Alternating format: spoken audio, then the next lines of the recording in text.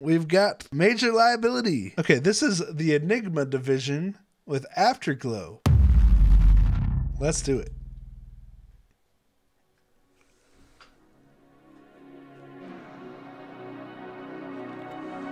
Ooh.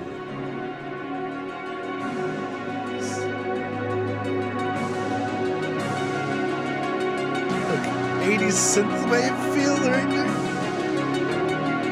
Oh, Major Liability says this is an Irish prog metal band. They've been releasing singles for a while, but just debuted their first album. It's funny because, like, this sounds nothing like prog right now. It reminds me of, like, that chill wave music that was really popular 10 years ago. And then, you know, the 80s vibes. Something that Muse did on Simulation Theory, which is my least favorite album that they've done. But, okay. It sounds like it's going to get crazy.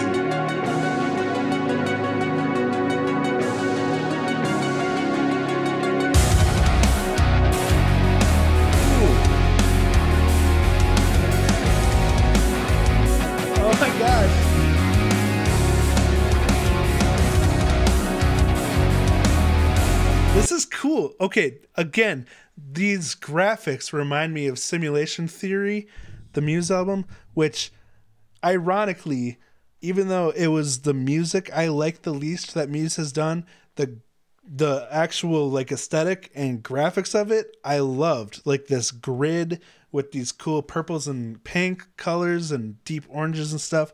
Like, such a cool aesthetic here. See this aesthetic, that neon, pink, blues, purples. Here it is, the dark side. Like a car driving through into this, like, simulation grid, whatever.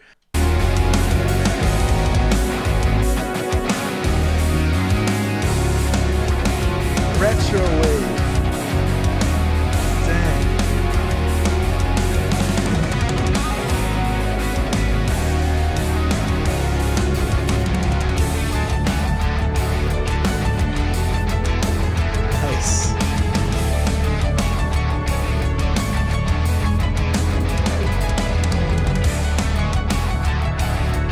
This is really interesting prog metal because even though it's prog metal, it's so easy to listen to. It just has such a nice flow. It somehow is chill metal. What the heck?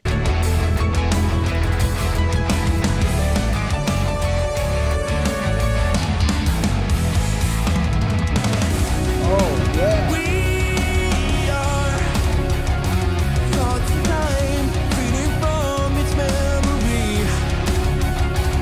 The neon. Can you see all you've wasted? Counting down the days, forgot to live these moments. Those riffs on the guitar, the connective tissue riffs between, like, the chord progressions and stuff, so cool.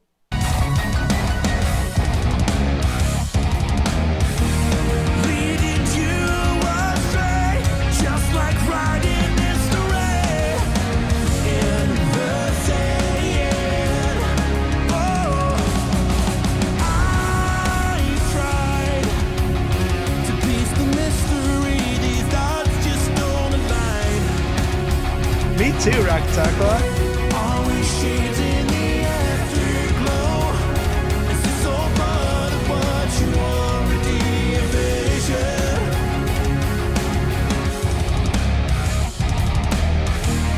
Leading you astray, just like riding mystery in the sand. I'm listening to this, like, analytically with the ear of a music producer and, like, trying to think why, like, this music that's so riff heavy is so easy to listen to.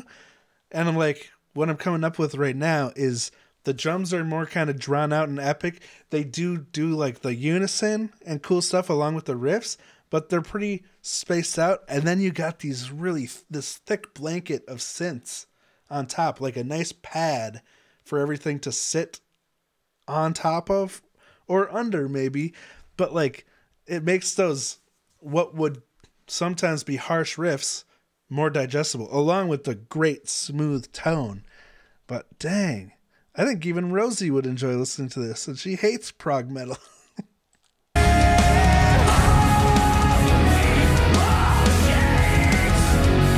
Oh, here's the link.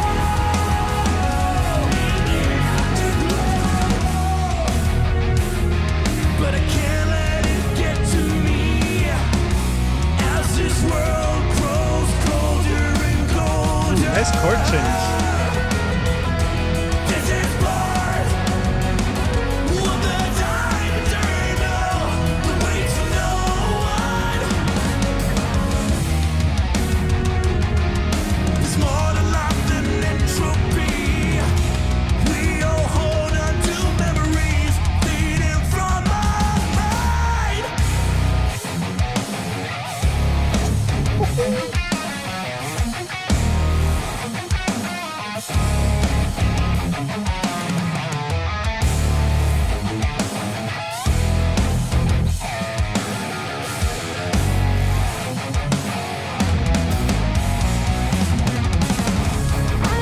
Dude, okay, hold on, wait.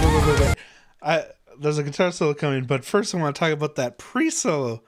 Those guitars are so elegantly and like pristinely played. You don't hear any weird undertones or overtones from letting anything ring out. It's just so clean, so precise. Oh, that's so tasty. And then the like palm muted arpeggios and stuff. Dang.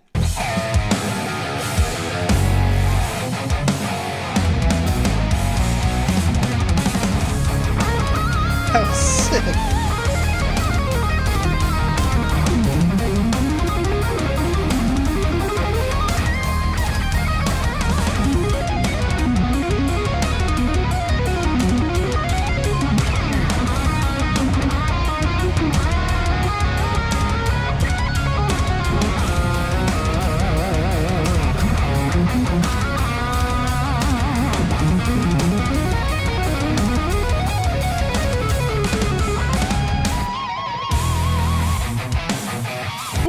Okay, before I forget too, Nanika had pointed out this sounds like Devin Townsend. Yes, like this big epic, nowhere near a typical song structure. Such clean guitar playing, voice is kind of similar even. That's a good comparison. This guitar playing is so clean and elite. Like, it's so hard to get a performance as this clean that I'm starting to realize, I'm like, why do my mixes sound so bad? It's because I play like a freaking slob. You know, I'm always scraping other strings that I'm not fretting, or there's a string ringing out, and I'm like, this sounds like crap, and it's because of my technique. But that's why this stands out to me. It's because it's just so clean. Such a next level of guitar playing.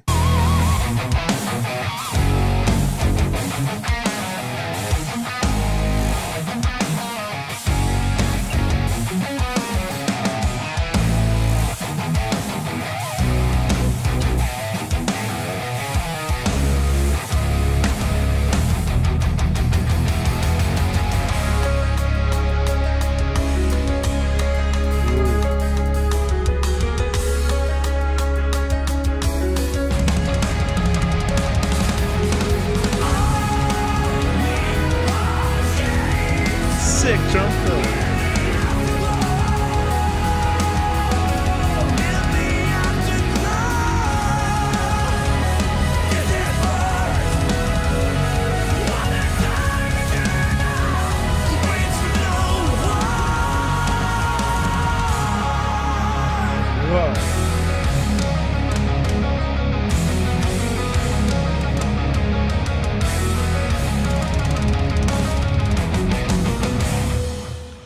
Holy crap. That was insane. That guitar style kind of reminded me of like Guthrie Govan. First of all, really clean, and then also like really stylized, doing a lot of down sliding into notes and stuff that you don't hear that often. Thank you for that, Major Liability.